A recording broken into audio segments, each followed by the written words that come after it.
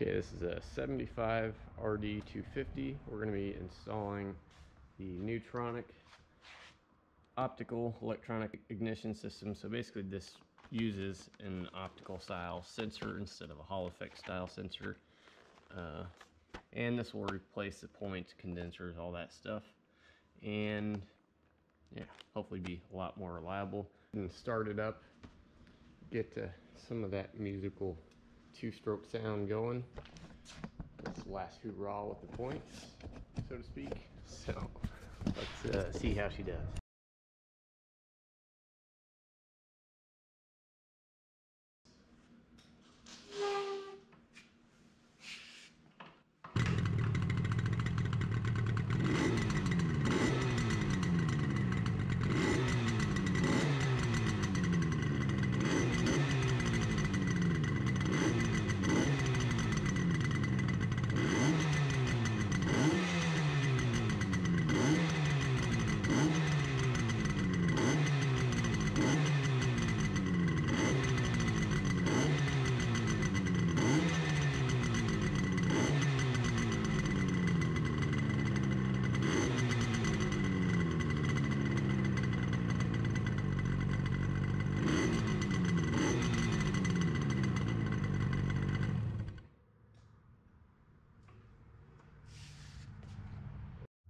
So this should be everything that we need here. A few things are definitely going to be optional.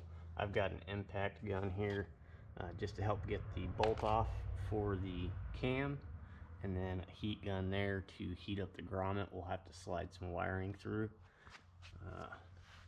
You will need, I believe this is either a 6 or 1/4 inch little wrench to get the wires off of the post here for the condensers and stuff, and then 10 millimeter with ratchet, 10 millimeter ratchet wrench, 3/8 drive with a socket for the spark plug, and then your JIS screwdriver, a couple picks, got a 1/4 inch and 3/16 flat blade screwdriver, regular Phillips head, and then this one here I'd recommend for anybody working on 4-wheelers, dirt bikes, impact screwdriver set, and a nice hammer there. And then this, but it's a top dead center dial indicator for 2 strokes. You can use this to do your mechanical timing on 4 strokes and stuff also. So highly recommend getting one of those. It's worth the investment. This one here from Economy Cycle is about 70 bucks. So it's really not too pricey. And this one is in metric instead of standard. So it measures in millimeters instead of inches. But yeah, that's pretty much all you should need there to get this job done, and I'm just going to get back to it. Side note, also maybe some zip ties to tidy up the wiring and stuff. But yeah, that should be just about it. So we've got the carburetors off and the side cover off. I'm going to start removing the points and stuff here. So we've got 2 screws here for the base plates of the points, and before we do that we'll have to loosen up this screw right here and this screw right here so that we can get these wires off of those posts for the points. And then we've got 2 more screws here for the condensers, and we can get all of the points condenser stuff off of there. Once we're done with that, we'll have 3 more screws, which is this left hand one here, top right hand, and bottom right hand here. So don't mess with those nuts there on the alternator housing.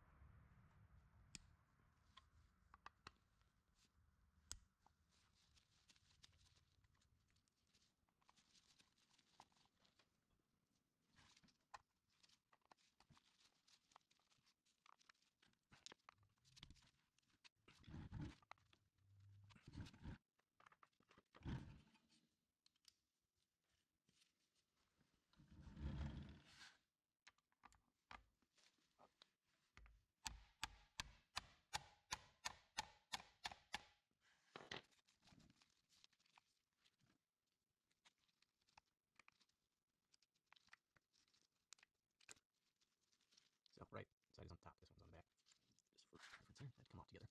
So since I got my impact driver out, go ahead and give these a little smack.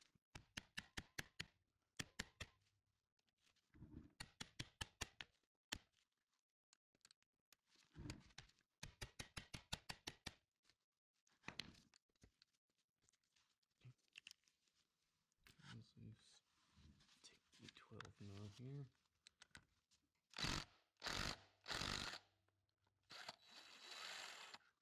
Break that cam bolt loose.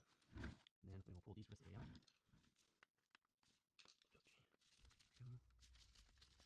So the alternator housing may be a little bit tough to come off of there. You have to give it a little bit of a smack to persuade it. Top, right. I like to take a pick and this top part here with the housing, scribe line there, and scribe line on the block there.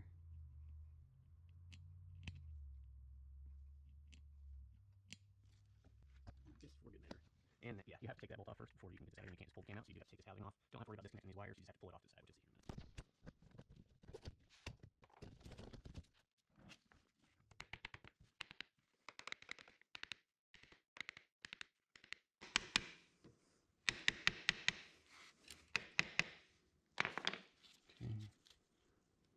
That little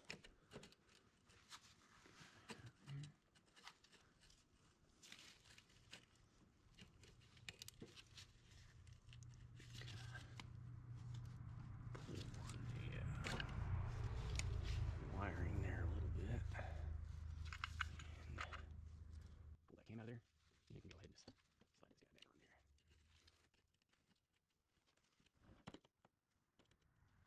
back on there.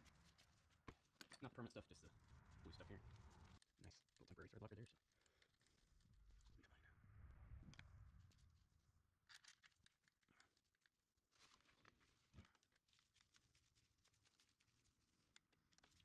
Snug these up a little bit here. Kind of tighten them evenly.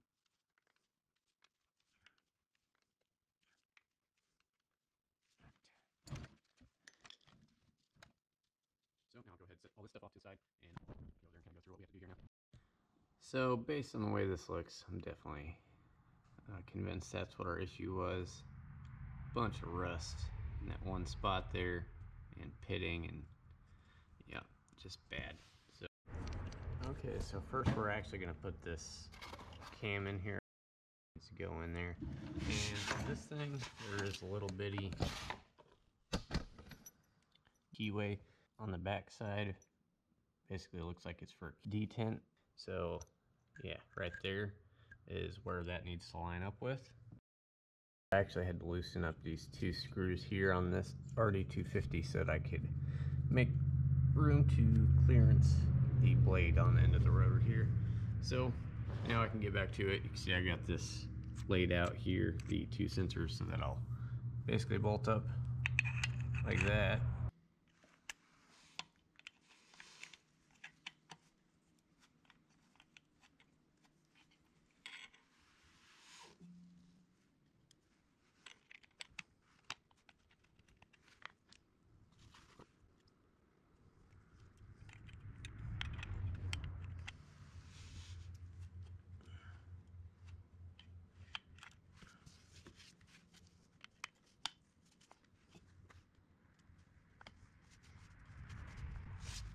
So we'll just, oh my goodness, freaking spider.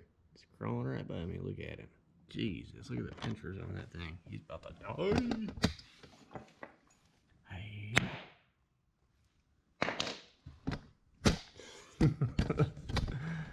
Anyway, yeah, just gonna snug it up a little bit for now so that we can set the timing on those just right.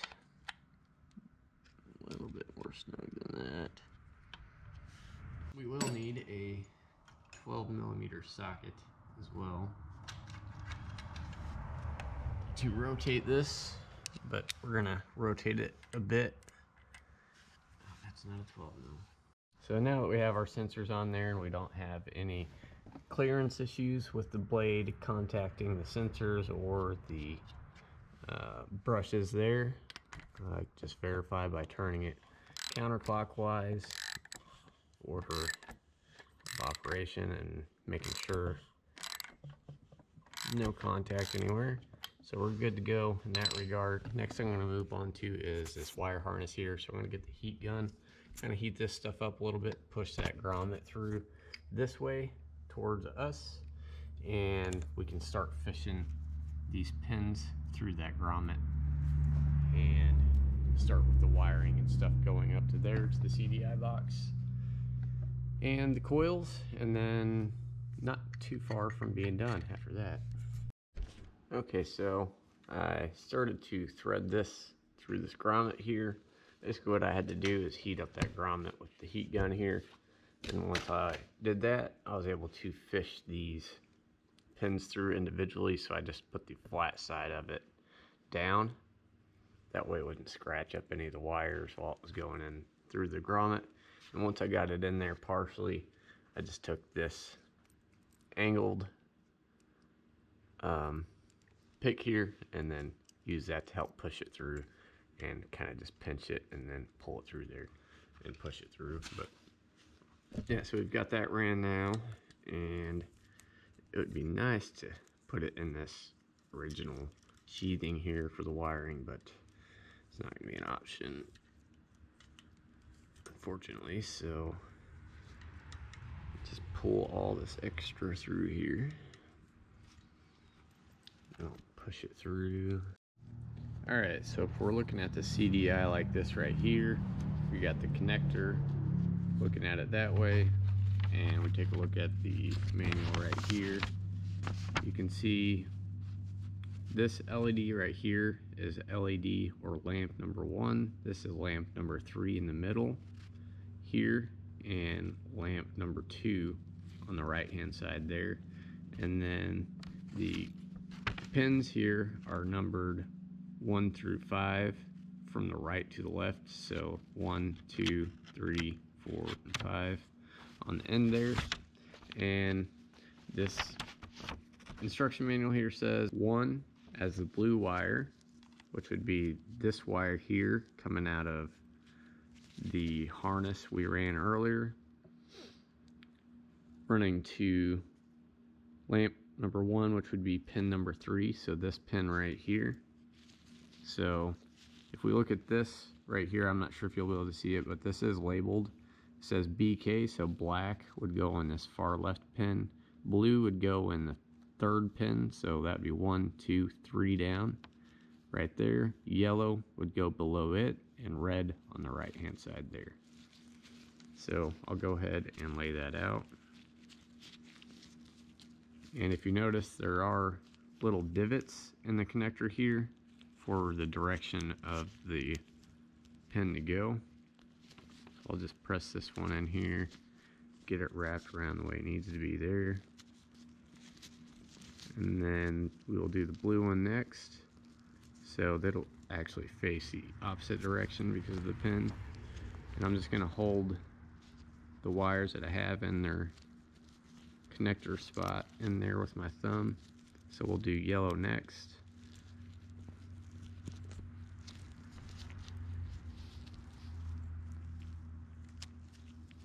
Right there. And I'm just going to route the wires in a way that it won't bind up in the connector or anything there. Okay. And the red one will be on the bottom here, looking at it from this direction.